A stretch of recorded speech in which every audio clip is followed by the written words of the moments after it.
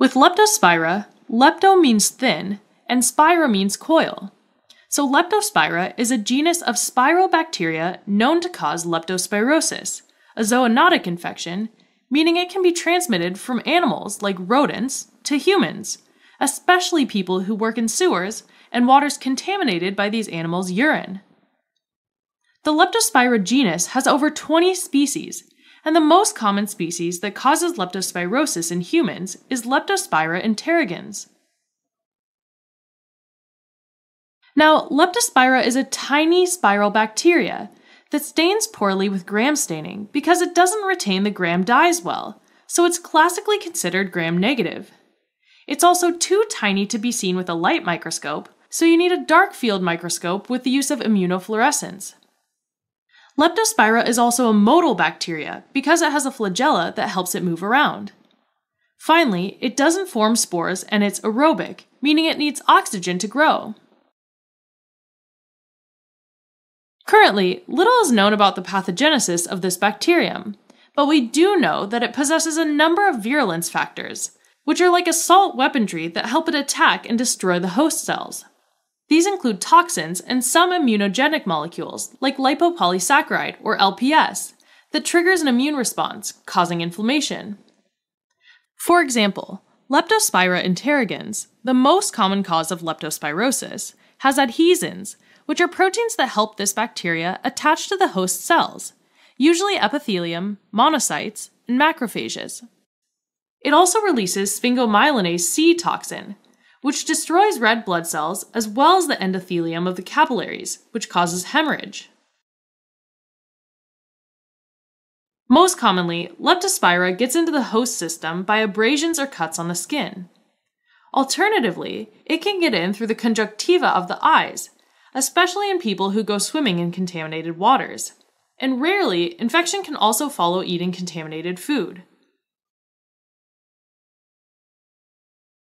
Serious problems start when Leptospira gets into the bloodstream, where it can move to infect other organs. This typically happens in 2 stages. In the first stage, there's an immune response to bacteremia, which clinically manifests as fever, but the bacteria are confined to the bloodstream and there are no signs of end organ damage. In the second stage, also known as wheal disease, the infection becomes more severe, and the bacteria spread to almost all internal organs. Frequently affected organs include the liver, where the bacterial toxins damage liver sinusoids and hepatocytes, causing bilirubin to spill into the bloodstream, which clinically translates as jaundice. When the lungs are affected, the toxins damage the alveolar capillary membranes, which can result in bleeding within the alveoli. If Leptospira gets into the kidneys, it can infect the interstitium, causing interstitial nephritis.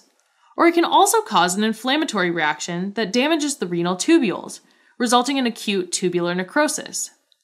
Finally, sometimes the bacteria can even migrate from the bloodstream and use its toxins to break through the endothelial cells that make up the blood-brain barrier to get into the cerebrospinal fluids, or CSF, causing meningitis.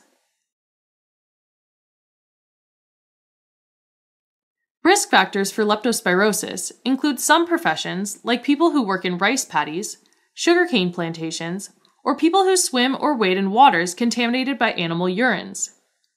Environmental risk factors include hazards like floods, because contaminated waters are everywhere.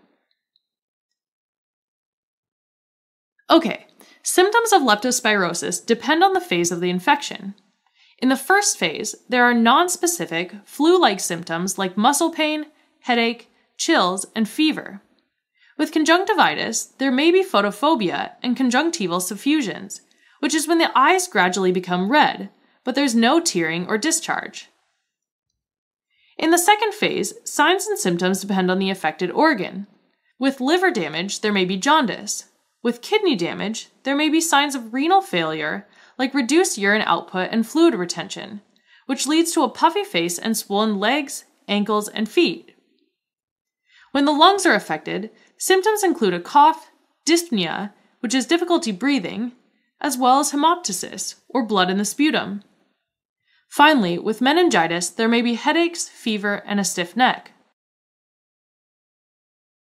Diagnosing leptospirosis is done with serologic tests like ELISA that typically consist of detecting antibodies against Leptospira antigens in one's serum.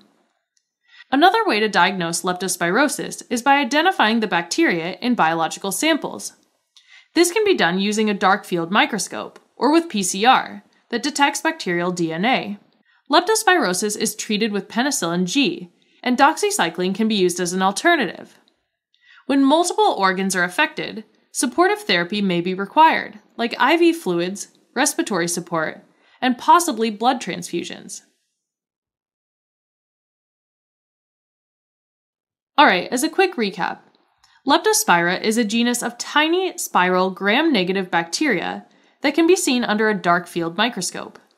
It's a motile anaerobic bacteria, and it doesn't form spores. Leptospira causes a zoonotic infection called leptospirosis, which has 2 phases. During the first phase, there are nonspecific symptoms like fever and headache. During the second phase, also called wheal disease, there may be signs of end organ damage like jaundice, a cough, dyspnea and hemoptysis, reduced urine output, and fluid retention, depending on the affected organs. Diagnosis is done with ELISA by visualizing the bacteria under dark field microscopy or with PCR to detect bacterial DNA. Treatment is done with penicillin G or doxycycline.